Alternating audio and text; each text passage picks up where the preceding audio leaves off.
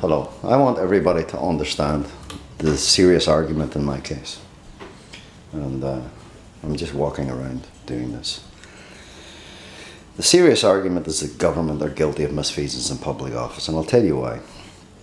Because they gave my case to a third party who has a history of systemic actions. They call them mistakes, they call them failures. They call their actions oversights. You know, they'll give it a word that suits their purpose to not have any criminality attached to it. And the history is they run a civil jurisdiction which has a systemic criminality behind it. Abuse, threats, intimidation, harassment, criminal harassment, violence, torment, torture, frustration. These are the same people who are supposed to be restoring people's lives to the best they can be. Then they've got the actions of inventing their own injuries and alleging the person suffers this injury, brain injury or mental illness, or suffers that, suffers the other. They hide behind everything they can manufacture. And it's for the victim to prove otherwise, not for these terrorists to explain exactly what they're actually trying to achieve, which has nothing to do with rehabilitation. And the government is guilty for giving my life to a third party, knowing their history of criminalities. The police are not overseeing the crimes that are being committed and the abuse and the threats and the intimidation of their victims, or their actions are, oh, we're looking for fraudsters. It's the greatest thing in the world. Oh, we're looking for people who are committing fraud, but they're not addressing people's injuries.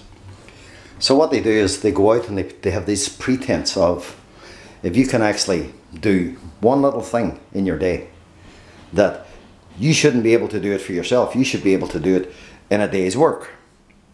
It's a fucking joke. The term work needs to be properly defined into law, because these people obviously can't define it themselves. These lawyers are literally trying to manipulate a person who is struggling every day, and they want to literally take what they're struggling with and turn it into, oh, you're capable of doing this work or that work or that work. It's a base load of shit.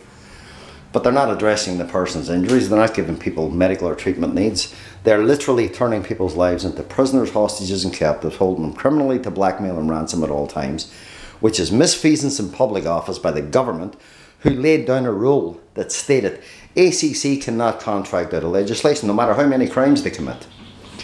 The victim remains the property of that organisation until the day they retire or die. And they're not getting the rights and entitlements and rehabilitation and medical and treatment needs met on any level. It is such a dysfunctional, disorganised, corrupt, criminally run enterprise, it's unreal. Doctors do not listen to the patients. They're not looking after the patient's needs. They're doing exactly what they're being told by the lawyers in ACC, Crown and government. They're assisting these people, and they don't care who they sell down the river and who they don't sell down the river. But they're not running rehabilitation. This is where the government is guilty of misfeasance in public office for allowing the attacks on their victims. The victims that the government know are their victims and still doing nothing about it. They're not doing any changes. They're lying through their teeth to the United Nations saying, oh, we've got all these forums. You've got no address for the crimes that these people are committing, because they're shutting up shop and saying, you pay for it. Another case of criminal blackmail under Section B of the Crimes Act. So literally, they're creating avenues that are creating conflicts, that are creating trauma in victims' lives, torment in victims' lives, and leaving victims even with post-traumatic stress, like they did to me, through all their violence and abuse and putting me under siege in my own home. It's an absolute disgrace. They're locking injured people up in a prison, alleging crimes that never took place. The crimes were actually being committed by these terrorists themselves. And, you know, everybody can sit there and think, oh, he's great entertainment and all the rest of it. I'm not a fucking entertainer here. I'm here to fucking tell you, this is my life. And it better be taken out of harm's way. Harm's way means out of the hands of ACC, Crown and government completely. Then it comes down to a question of compensation, medical and treatment needs. These people are not footing the bills for what needs to be paid for. And the criminals are being paid by taxpayers' money to commit these crimes. There's the other problem. The entire situation in my case can prove beyond any reasonable doubt that every MP, every minister, every Prime Minister for the last 44 years is guilty of misfeasance in public office for the destruction that they're carrying out on their victims' lives. Now, that is a criminal offence. The government cannot make a law to sell a victim's life to a third party without that third party upholding all its laws, all its legislation, and all the victim's rights, which the victim now, once you're under ACC, you've got no rights. You don't have any rights, we own you. That's their attitude, because that is the factual nature of this organisation. That in itself, that said, the government are guilty of misfeasance in public office for all the harm that has been done to every victim under ACC Crown and Government. The government are also guilty of running a slave trade because they sell their victims' lives to ACC. And they're making mountains of profits out of it. Now, what are they doing for the country to achieve the running of ACC? They're allowing businesses to come in and invest, and they can never be sued, and they can get up to all the dirty low-life practices they like. Now, if they break the law, you have OSH. OSH are a useless load of shite anyway. But they can take a company to court and have the company fined. But the government makes the money, not the victim, or ACC makes the money, not the victim. You see, the victims aren't getting anything. The victims are going backward and backward and backward and backward. The government is running organised crime when it's running ACC. It's also running a slave trade. It's also running a kidnapping mechanism. It's they're restricting your entire life once you become injured. Your injuries may restrict you in some form, but these people restrict you in a lot more than just your injuries, and they're causing you more injuries into the piece. And this is what these people need to be held criminally to account for. The Prime Minister and all the ministers for the last 44 years of the running of ACC are guilty of misfeasance in public office, and they need to be held criminally answerable and to account for allowing these crimes to be committed against their victims. The abuse, threats, intimidation and violence that people go through, the stalking, the slandering, the labelling, the defaming, I don't know, I mean, he said just about every crime you can think of they commit.